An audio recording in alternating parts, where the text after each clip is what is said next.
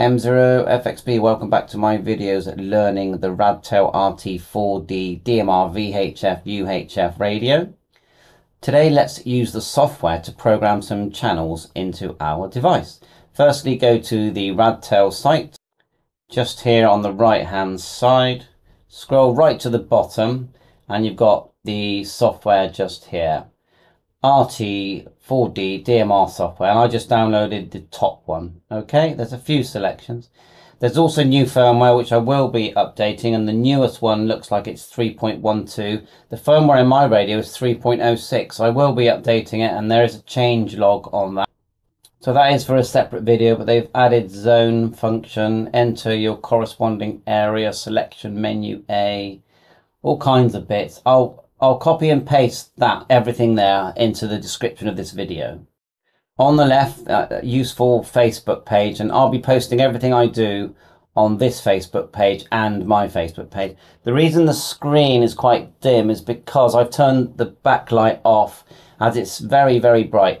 You do need a Bofung cable to program with the software, so I've just got one in there, just a normal UV5R Bofung, not UV5R, the DMR type cable.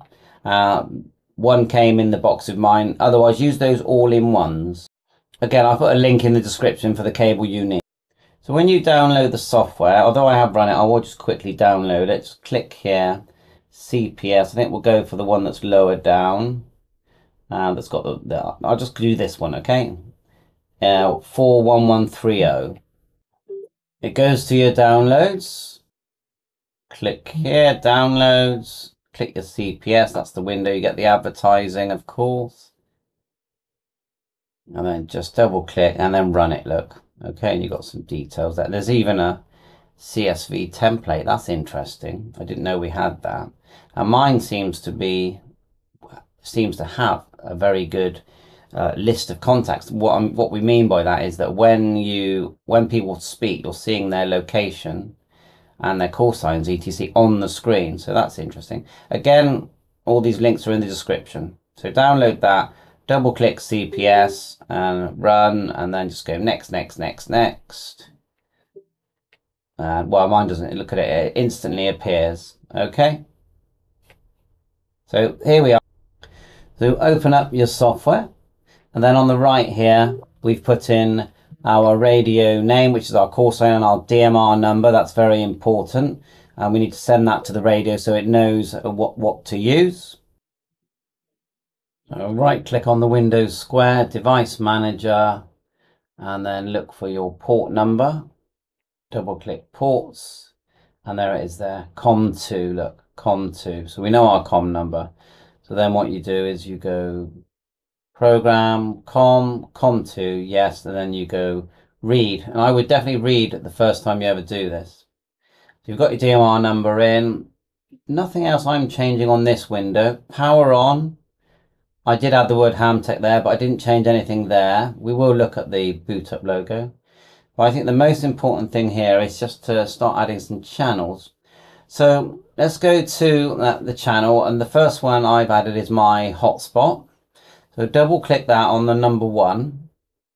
And what you'll find is that there's not, even though you've got our arrows here on the right, a new window doesn't open. It just shows you it at the bottom here. Okay, so first thing is get your frequency in, receive, transmit, choose if you're going to be digital or analog. Power I've kept low because it's in this room, the hotspot. Don't touch, I haven't touched scan add. Hotspot 91, and that's because it's linked to a contact or talk group 91. So that is important that you create a contact.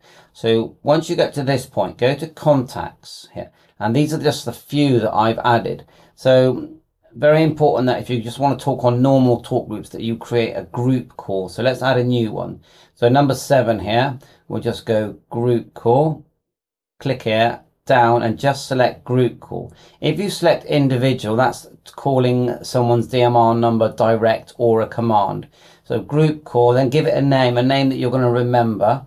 So I'm going to call this one chat 2, because I know that chat 2 is talk group number 2352. And remember, it's all about numbers with DMR.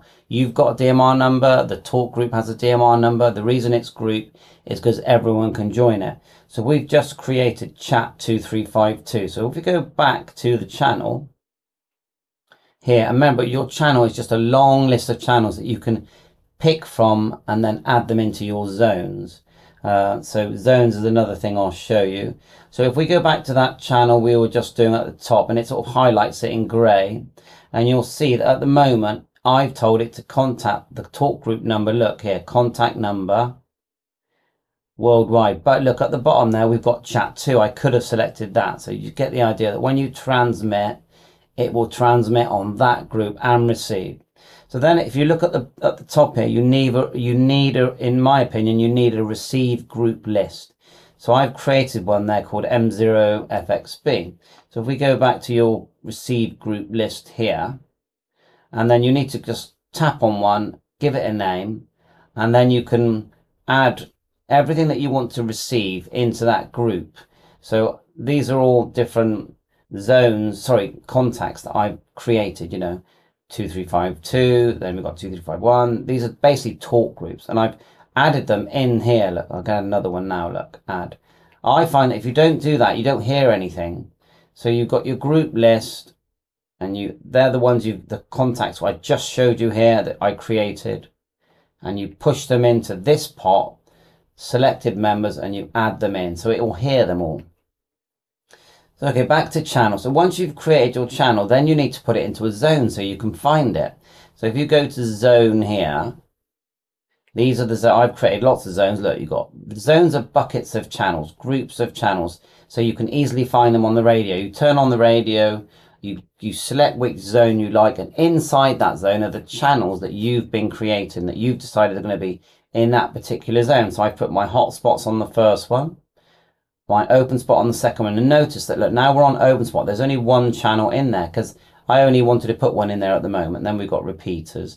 I've even done one there for airband. So to put them in, the middle section is all of the channels that you have created, every single one. Yeah, so there could be, I don't know, how many to go to?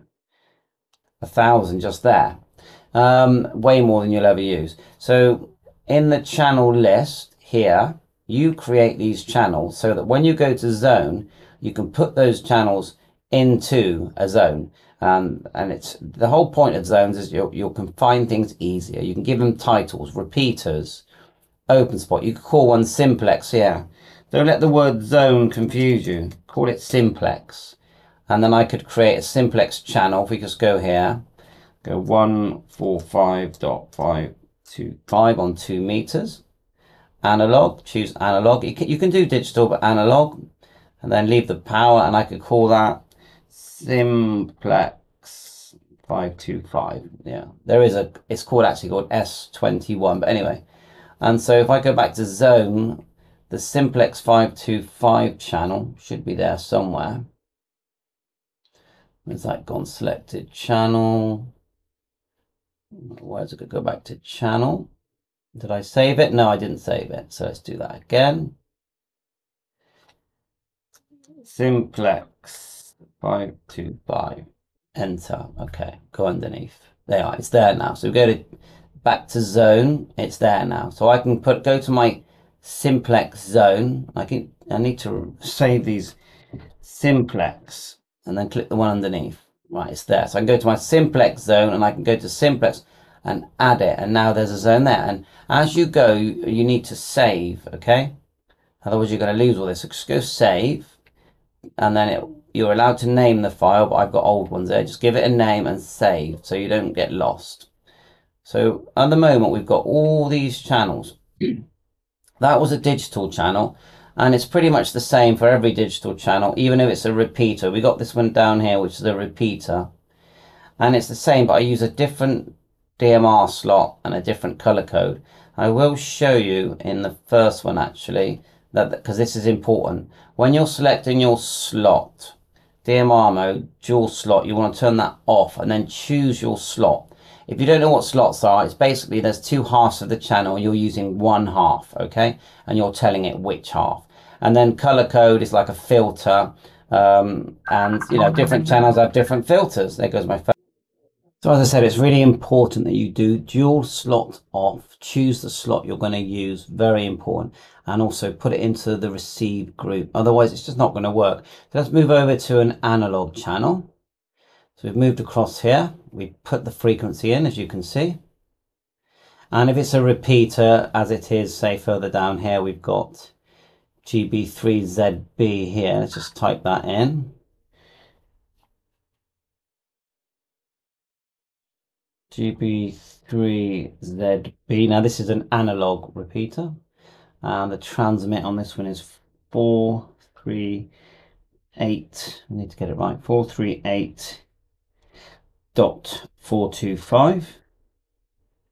And we have a tone here. So if we go down here, there's no receive tone, but there is a transmit tone. This opens up the repeater. Everything else looks fine. And we can put that into a zone. So we'll go to zone, look for my repeaters, and just here, and then we'll look for ZB, and we can send that in. Now I've got GB7FI here. That is a digital repeater. So what I would do there is create multiple channels with different torque groups. So if we go to GB7FI just here, make sure the transmit's correct. And this one, I've linked it to contact number 9. 9 tends to be good for manual dial. So you create 9 and then you use the radio to type different torque group numbers. So if you look behind my radio, that is GB, just move out of the way, GB7FI 430.8875 438. It does have a 7.6 shifts, but you put that in by typing the different frequency. But also notice that the color code is set at 3. It's definitely written here somewhere. There it is there. 3, and then it says time slot 1 or time slot 2. So time slot 1 makes sense to use that. So we'll do that. So we'll just go here. The transmit is 438.4875, and then at the bottom we'll just do time slot 1 as it says, and color code 3. And as we go, like I said, we'll keep saving this because sometimes you just get a bit lost. So there, it's saving it like so, and then save. You'll be glad you do this as you go along. So we've got simplex in there that we talked about, analog, digital. And remember, you can switch this radio when you're in VFO mode by pressing the hash button. You can switch it into analog and digital if you create a function button, and you can see that with your keys there. You'll see the different selections you can use for your buttons. So FS1, which is the button underneath the PTT, it's I've turned it on I've asked it to do the spectrum. If we go to say FS long press, let's see if we can do digital analog, which look for the word DA at the beginning. That's what it says, DA. Can't find it now.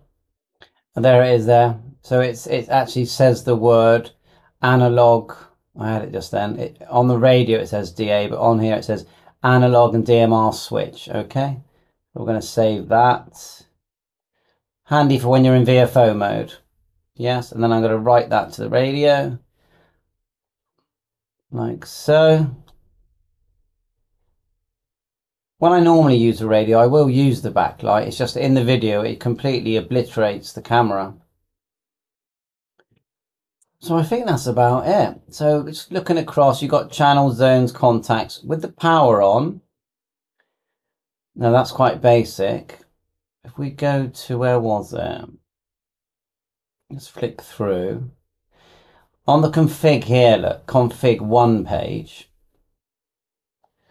We've got the zone. I've selected zone mode, which I find works well for me. But if you want to use channel mode and then go flick through channel memories, you can try it that way. I'll probably do a separate video. Right now, I know that zone mode works for me. But on the B band, I have asked it to use channel mode, and then the alias is the name, and show the name rather than the frequency. And same goes a range B zone. And I'm confused why it's just numbers. But anyway, 6 bits. So I think that's enough for this video about programming your radio. I want to do a completely separate video on importing and exporting contacts, because this radio has come with the contacts installed, and I'll just quickly show you it in action again, and then we'll end the video. You can see it's showing the information there. I didn't load the CSV on, but it's got all the information of all the contacts, so someone has. And that's straight from the factory, version 3.06 firmware. Bye for now. Firmware update next.